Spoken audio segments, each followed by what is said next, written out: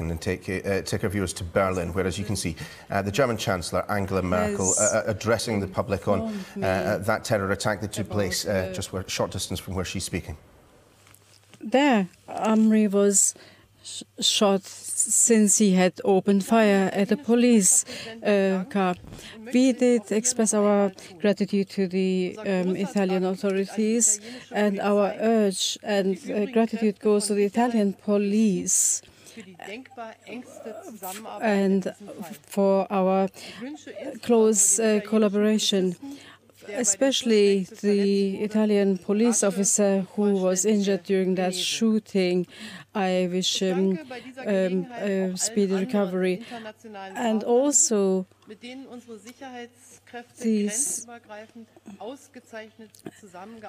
these security officers worked together across borders, and terrorism is a challenge for all of us. It is good to know that we are very determined in Europe and beyond to fight it.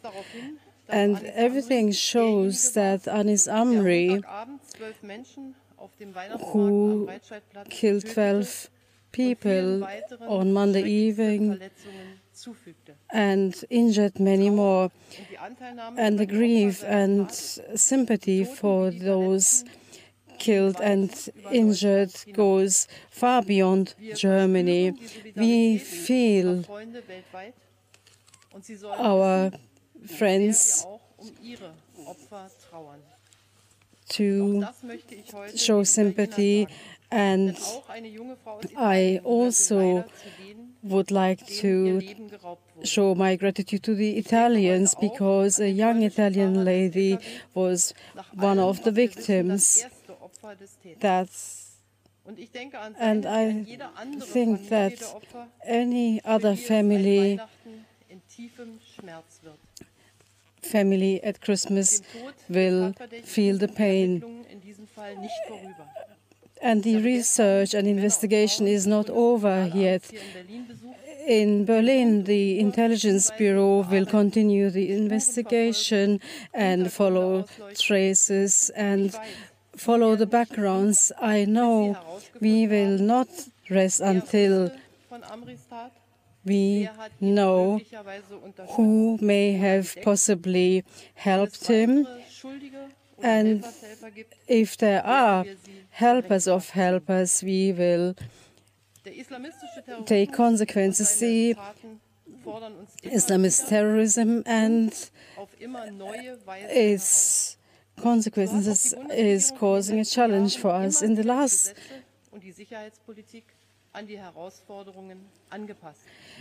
we will adjust our safety and security politics to these challenges, and there are questions which are not posing questions to him and this incident, but also how he reached Germany. Therefore, I asked Thomas de Maizière, the German Interior Minister, to, in collaboration with the federal states in Germany and the security agencies, to analyze every detail and then to provide the results as soon as possible.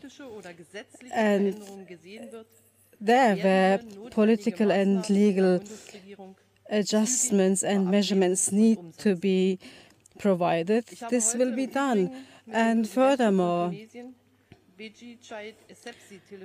I spoke to my colleague in Tunisia, and Tunisia and Germany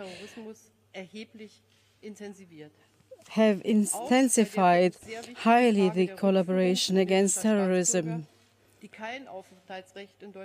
And those who have no right to reside in Germany will be seeing consequences. We will also accelerate the measurements to increase the numbers of those who are not allowed to reside in Germany. Ladies and gentlemen, the question and the danger of terrorism will maintain.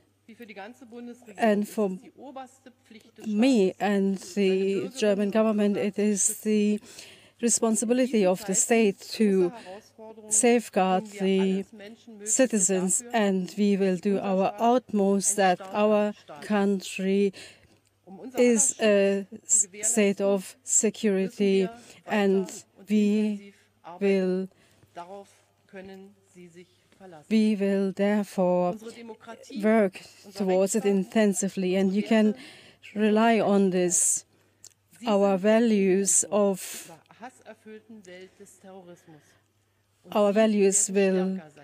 be stronger than the hate values of terrorism. They will be stronger. Thank you very much.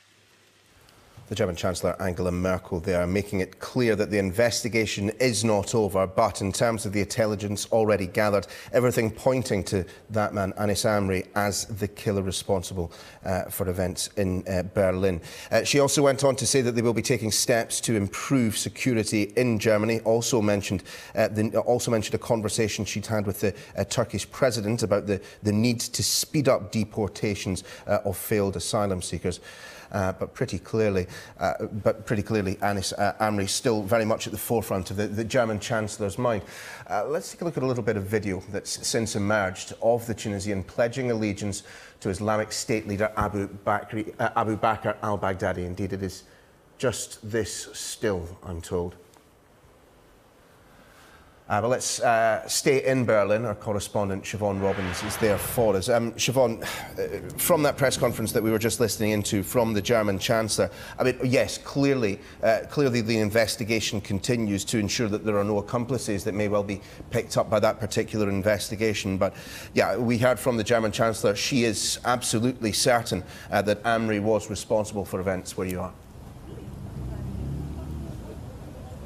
Yes, that's right. Not only did she confirm what the Italians have said, that he is the man who was shot dead in Milan, but also that she said in no uncertain words that she believed that he was the man responsible for driving that truck into the packed market here on Monday, killing 12 and injuring many more. I think what was really interesting about what she said was those questions which she really had to answer about security and how they can go forward here, because there does seem to have been a lot of mistakes that have taken place in the search for this man, particularly the fact that we know that he was under surveillance by the German state for several months, but then he dropped off. The fact that for the first 24 hours of this case, they were actually investigating the wrong man, giving him a clear window of space to disappear. And then, of course, there are the wider questions about security across Europe as a whole. There was an international and European arrest warrant out for this man, yet it seems, according to Italian police, that he managed to get a train out of Berlin,